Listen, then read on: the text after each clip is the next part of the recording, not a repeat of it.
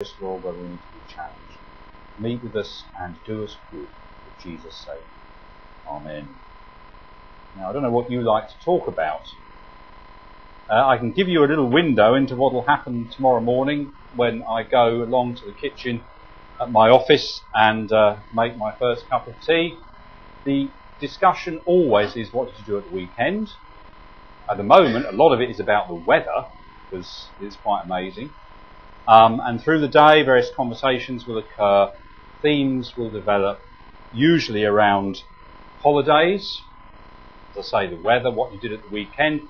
I tend to always say what I did on Saturday, and then on Sunday I did church stuff. And some of the people that I work with know that I'm what they think of as a lay minister. They know that I go to church. I've explained something about the King Centre in Chessington and how it works, and I'm quite happy to talk about that. But I'll tell you something, I hardly ever talk about Jesus. I'll talk about church, that I do church stuff on Sundays, or the usual church stuff, and often I move on to Brexit or what's going to happen in the next Social Housing Act and all that kind of thing. Why is it that we find it so hard to talk about the person of the Lord Jesus Christ? And you may say, yes, I go to that little chapel in New Street and it's good and it's very friendly, etc., but how often do we talk about the Lord Jesus? You know, we sing great truths about him. We've just done that. And each week we declare those truths here on Sundays, but then we find them so hard to share. And I think generally there are two reasons for that. First of all, there is within us a lack of confidence, because we live in a culture where to speak about Jesus Christ, his person, who he is, his work, what he did, is risky, because there is a deliberate bias against Jesus Christ. You only have to read the Christian news feeds or any news feed, the BBC news feed, and you'll pick up those themes where the only people that are not allowed actually to have a voice are those who want to speak about the Lord Jesus Christ. And the established church doesn't help, because often, you know, we are made to feel that for those of us who are Christians and love the Lord and love the Bible, it's a bit silly to believe all of the Bible. And there is so much confusion that what we tend to do is to default to preaching the gospel by our lives. They will know that you are Christians by the way you live. That is fine. That is good. That is often how we have to be for a while, but eventually words have to be spoken. Because somebody may say to you, well, why do you live like that? Why are you so patient? Why are you not upset by X, Y, or Z? And then you have to give an account of the hope that is within you. Well, there comes a point where really you've got to explain the gospel to someone, because no one is ever going to be saved because you're a nice person. Now, this isn't new, because Luke's gospel was written into a culture like ours. And the reason Luke writes his gospel is that he wants to reassure a man called Theophilus that what he believes about Jesus is true. That's why he wrote the book. Right at the beginning he says, with this in mind, since I myself have carefully investigated everything from the beginning — remember Luke was a scientist, he was a doctor, he was forensic in his attention to detail — I too decided to write an orderly account for you, most excellent Theophilus, so that you may know the certainty of the things that you have been taught. Luke says, I want you to be so certain of these things that you will act on them. And we can say, well, we believe this and we believe that, but these are truths we've been singing about, that we hear about week by week, that must shape the pattern of our lives. The second reason I think we find it so hard to talk about the Lord Jesus is simply us. And it's what, for a better phrase, I've called self-centred religion. You may say, well, I don't really think that's true, Andrew. That, religion, no, that's not true of me. Really? Well, we need to look at this passage this morning, and I think as it's done for me this week, it will penetrate our hearts and show us what is really there. And I don't come out of this examination very well. So a lack of confidence coupled with our constantly putting ourselves at the centre of our religious life, are the two reasons we just don't talk about Jesus as we should. So the question for us is this: do we have a Jesus-centred faith that Theophilus has been taught? And do we believe what Christ has come to do for us to the extent it transforms our lives in every way? Or do we have a self-centred religion that is like the Jewish leaders of Jesus' time, who should have been experts in God's promise? They'd read the Old Testament, they'd read all of the prophecies about Jesus the Messiah, and there he was standing before them, fulfilling those prophecies, and they wouldn't have any of it, would they? So first of all, let's see what Jesus is like from this passage. Firstly, Jesus gives freedom.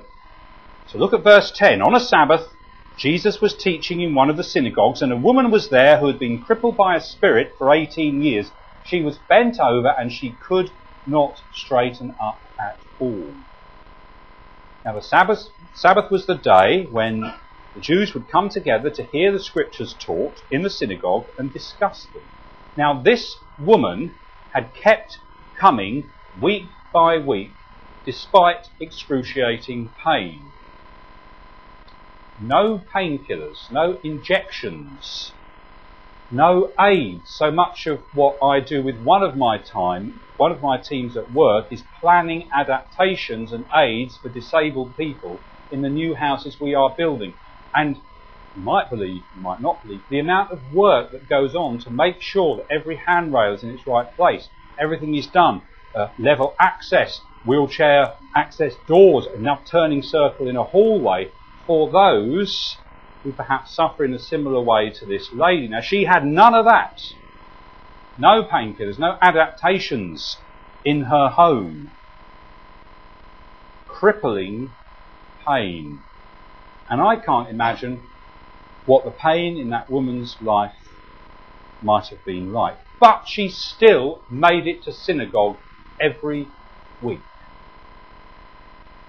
The Bible says it's a spirit afflicting her. Now what do we mean? What does that mean?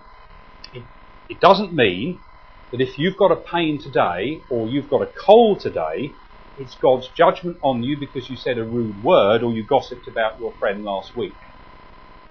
There's not that direct connection between something you do and then you suffer for it physically. It's not the way it works at all, but the Bible is clear. The Bible is clear that the reason that there is sickness and suffering in the world is because of a spiritual problem.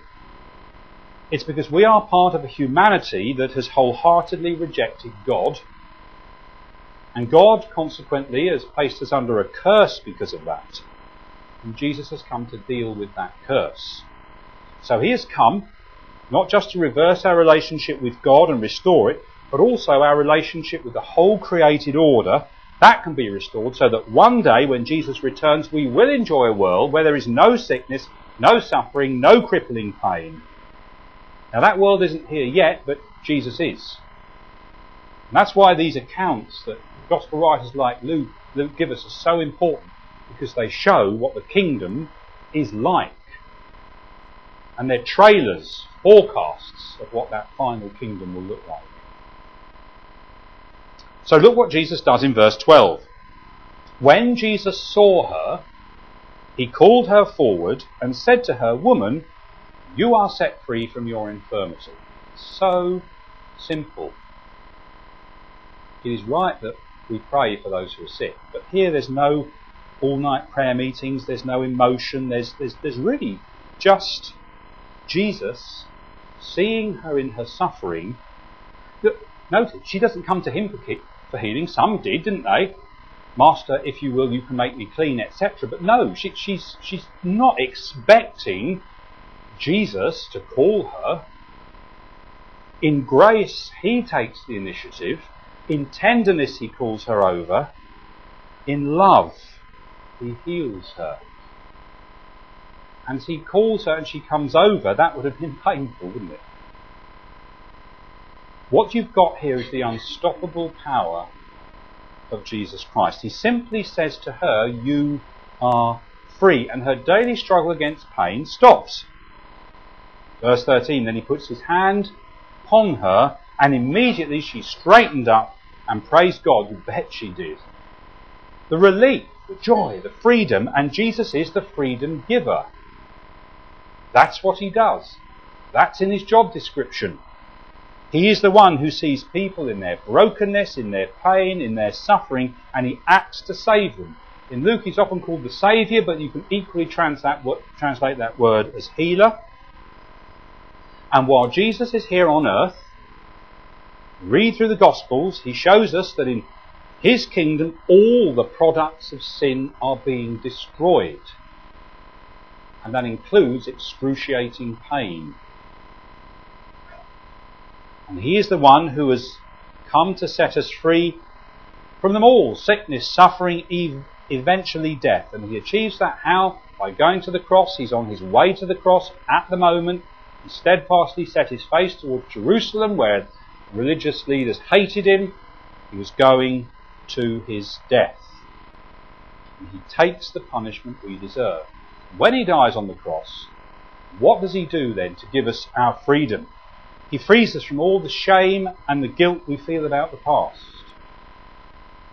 He takes sin upon himself, so he frees us from the slavery of selfishness and unkindness, so the power of his Spirit living within us, we can be transformed into people who genuinely love one another.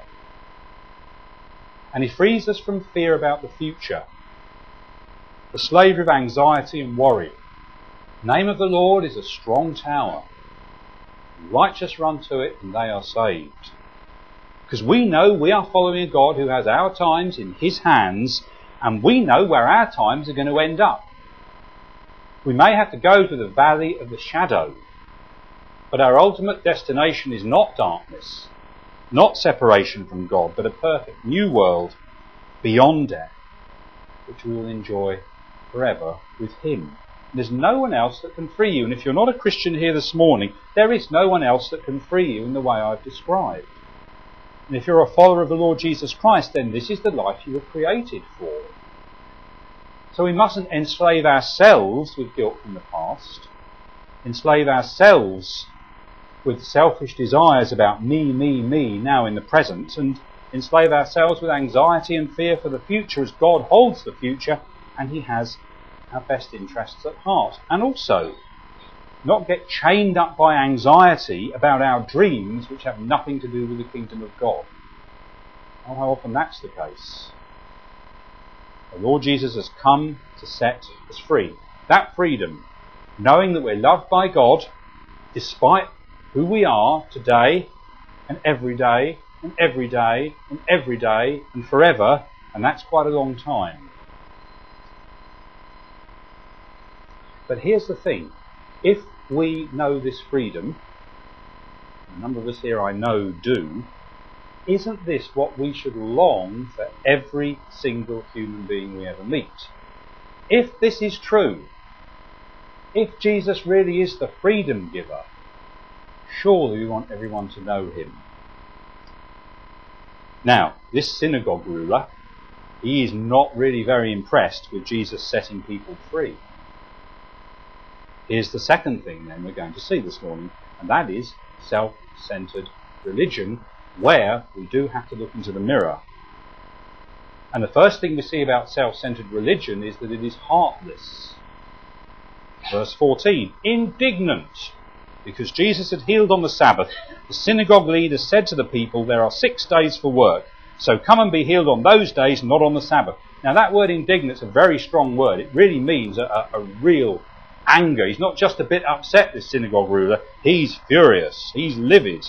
And it shatters this scene of love and tenderness. You imagine it. People are excited. This woman that they've seen coming in, crippled, bent double for 18 years, now stands up, moves fluidly for the first time. And this synagogue leader, well, he's angry. And it's Jesus that he's angry with. Not that he actually turns and has a quiet word with the Messiah. Oh no, he addresses the whole congregation. It's a bit like me saying to Brother Nige, well, I wouldn't say to him, I'd say to all you people, now look, when you play the organ, you do wear shoes. Alright? It is unacceptable for somebody playing the organ, and I'm not looking at Nige, to play the organ and not wear shoes. Now, it's not like me taking Nigel away and having a little word about his footwear. Actually, bro, it doesn't matter what you wear playing the organ. But the point is that this synagogue ruler addresses the congregation and has his dig at the Lord of Glory to the side. Now, this woman hasn't even come to be healed. She just comes along in another synagogue meeting, like she always has done, expecting to hear the scriptures taught, to listen to the men discussing it. She had no idea when she woke up that morning that she'd be walking home in the way that she walked home. There is not an ounce of compassion in this man. He doesn't care about this woman's agony one little bit. Now, this fellow is her pastor. It's like Cadix, just not caring about somebody who is really ill, not caring about Pete, not caring about Sue. Can you imagine that? Of course not. It's totally alien to us. He's seen her suffering more than anyone else. He's been synagogue ruler from time immemorial, 18 years, crippled with pain, doesn't care at all. She's a member of his flock. She's dragged herself along every week to hear him teach the scriptures. But he has his head shoved so far up his own interpretation of the law, he's lost sight of the true purpose of the scriptures. He's lost sight of everything the Sabbath was supposed to be for. It's good we're reminded of that, because it was supposed to be the day when God's people remembered how they'd been delivered, freed. It was a freedom day. Freedom from slavery in Egypt. Freedom to live in God's promised land. Freedom to be his people, to know they were loved and cared for. That's what Sabbath was all about. And there's nothing more appropriate than setting someone free on the Sabbath. This man doesn't care about this woman. All he cares about is that she sticks to his religious rules. Rules that he doesn't even keep himself. That's the second thing we notice about self-centered religion. It's hypocritical. Verse 15, the Lord answered him, "You hypocrites! Doesn't each of you on the Sabbath untie your ox or donkey from the stall and lead it out to give it water?" Hypocrite comes from a Greek word for mask. And in an ancient Greek play, you didn't have character actors like, say, Tom Hanks or Helen Mirren. You got a mask that represented your part, comedy, tragedy, or whatever. You sort of stuck it over your face and you said your lines. A mask. And to be a hypocrite is to hide behind a mask in life. To have one set of behaviours inwardly and another set outwardly. That's hypocrisy, simple as that. Now, this synagogue ruler is very keen on rigid Sabbath keeping, as long as it doesn't affect him. And the way he'd written the rules meant he could still look after his ox or donkey, but note this, they got treated better than the crippled woman.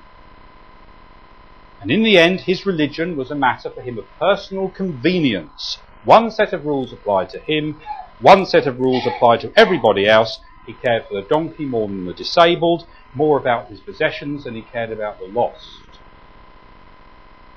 I remember a time when I was younger, I went over to Crawley on a Sunday, meet up with some friends, Christian friends, some of them, and in those days, keeping Sunday special was at the height of my agenda. My political agenda was that you didn't do X, Y, Z and A, B, C on Sunday.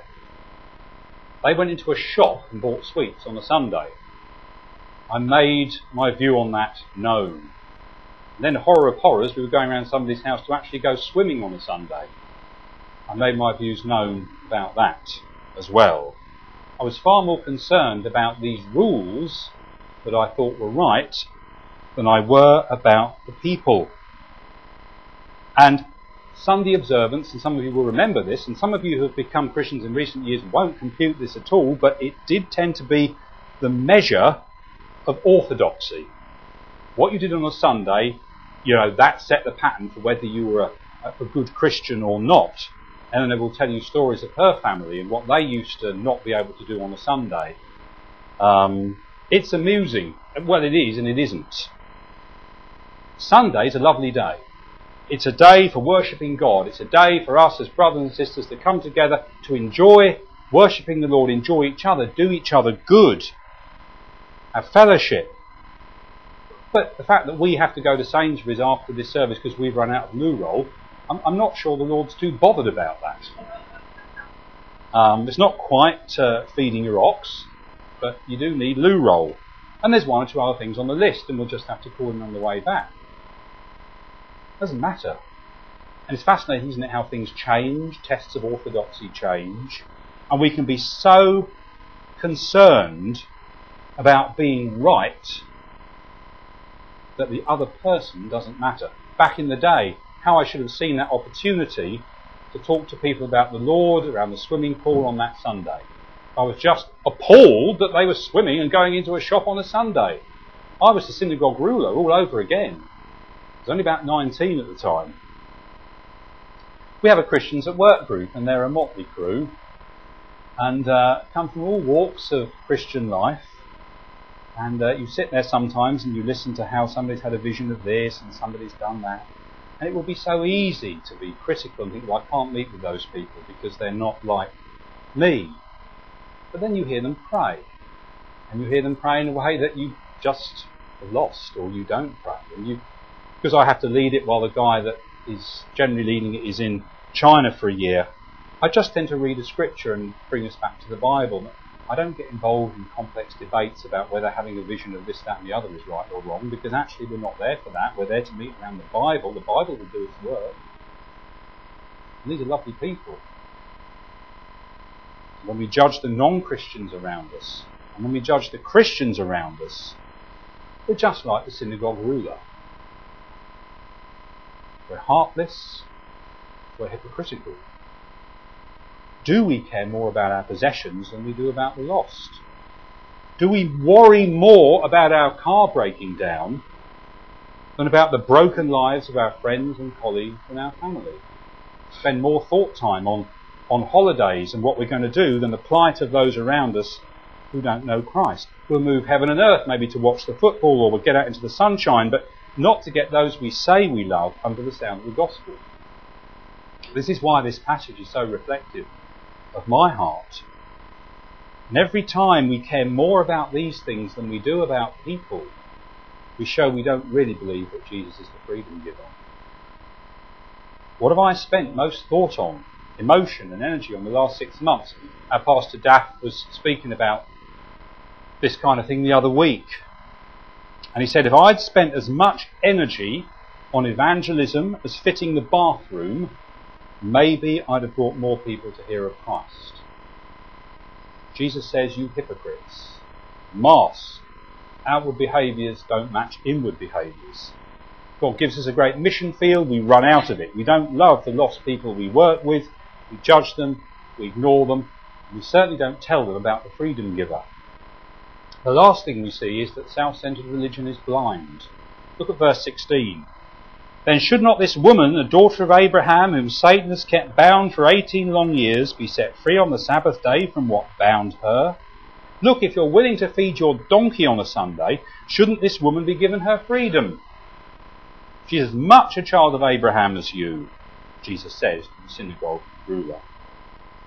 And notice what Jesus says. He's very, very black and white in the language he uses. Whom Satan has kept bound.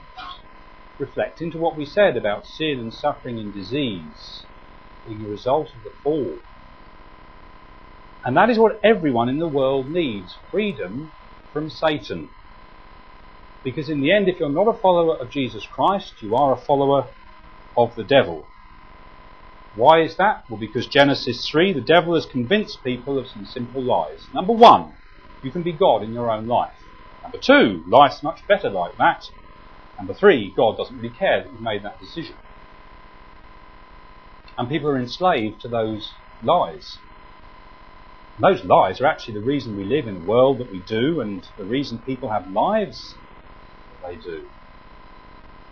If you want to run a car properly, you drive it properly, you look after it, you do all the things that you need to do, you make sure your tyre pressures are right, you don't hack the engine, you have it serviced. A simple thing like a mechanical, you've got to run it right, and if you don't run it right, it'll break down. Simple illustration, same with a human life. you don't run it according to the maker's instructions, it will break down. And I hinted at this earlier, it's something that's been laid on my heart very much this week. The problem is that slavery to Satan is not always visually distressing.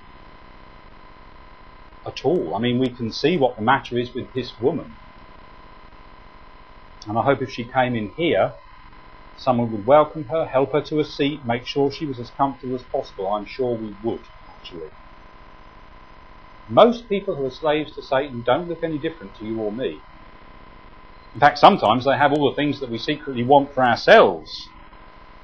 We support a charity called Wheels for the World, sends wheelchairs out to parts of the world that are very deprived in terms of that kind of aid, that kind of need, medicine, and we see the videos of lovely people receiving a wheelchair, receiving a Bible, being helped to understand about the Lord Jesus, and the freedom actually they have when they have a wheelchair that they can operate and actually be mobile rather than dragging themselves around on their elbows. That's very visual. You can see Satan at work and all that suffering. You want to see it reversed by the Lord Jesus, but he enslaves people, not only like that, but with a desire for popularity, for riches, for security, for acceptance. Sometimes people seem to be enjoying freedom far more than we do. I mean, we're here this morning not out enjoying ourselves. This time of year, traffic up to Chessington is dire because everyone is going to the Chessington World of Adventures and having a great time. They're not sitting in church. But you see, the truth is that we will never really rejoice in the freedom that Jesus offers until we see how much people are enslaved without him. And it's only when we take God's word seriously that we see slavery to sin and to Satan is worse than being horribly bent double for 18 years every day of your life. Children can be very brutal when you're teaching them the gospel when they're young, and one of ours used to ask a question about most people that we used to talk about. Do they love Jesus? Well, I'm not sure, but then they're going to hell. We should pray for them. Now, yes, absolutely right. I remember there was a fellow I used to work with at Horsham. He had a disability. He was a quiet lad. He used to come talk to me sometimes, and he used to try to help him in his work. Lovely chap, 27. Came in one morning and my supervisor was in tears. He's died. Ollie's died. He died last night. Nobody knows why. And it was a long time before anybody worked out why Ollie had died. He sat in my office. I'd spoken to him. I might have spoken to him about the weather. I might have spoken to him about this, that and the other, but I never spoke to him about Jesus. And Ollie died. He went. And I haven't a clue where he is. I'd love to think that in some way the Lord touched his life. And the biggest barrier to me not telling people about Jesus is me. I mean, I can explain the gospel to a degree. God has called me and us, all of us who love him, to show his unconditional, unchangeable, faithful love to the people we live amongst, people that we love, people that we care about. The problem, look at verse 17 as we finish, when he said this, all his opponents were humiliated, but the people were delighted with all the wonderful things he was doing. Probably the same people that shouted, "Crucify him," a while later on. And I'm delighted with all the wonderful things Jesus has done for me. But I am heartless. I see people, but I'm more worried about myself. I'm a hypocrite because I get more irritated when people don't do what I think they should do, rather than whether they know the Lord Jesus or not. Most of the time I'm blind to people's spiritual needs. I seek my own agenda for my own life. This is such a serious matter. This is why we dare not say that we are not like the synagogue ruler, because I challenge all of us in some ways when we look inside, we are like that synagogue ruler. It is a serious matter. I mean, I hear people using expressions like, well, people will suffer lost eternity or an eternity without Christ. It's true, but that's not what the Bible calls it. You won't find lost eternity in the Bible. You'll find hell and you'll find everlasting destruction. Find a place where there is the constant experience of the wrath of God. So what must we do? Pray. The first thing the Lord said to his disciples when he looked out and he saw all those that were lost and harassed And like sheep without a shepherd, pray that the Lord of the harvest will send labourers out. Pray. Because God works through us, doesn't he?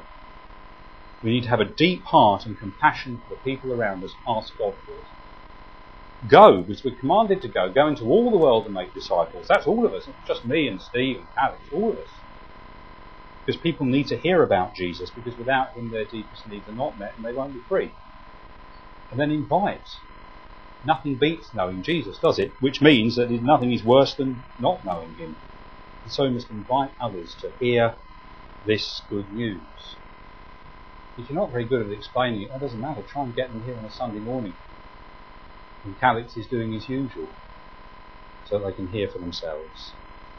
So pray with me this morning, we might be freedom givers by making Jesus known. Charles Wesley knew about that in the hymn that he wrote that we're going to finish with. And verse 4 says this: Long my imprisoned spirit lay, fast bound in sin and nature's night. Thine eye diffused a quickening ray, I woke the dungeon flame with light. My chains fell off, my heart was free, I rose, went forth and followed thee. Jesus is the freedom giver. Charles Wesley knew that, and he wrote that somewhere between 1707 and 1788. Hasn't changed. It's the same life-changing message as it was when the Lord Jesus was on earth, when Charles Wesley believed it, and when we're hearing it today.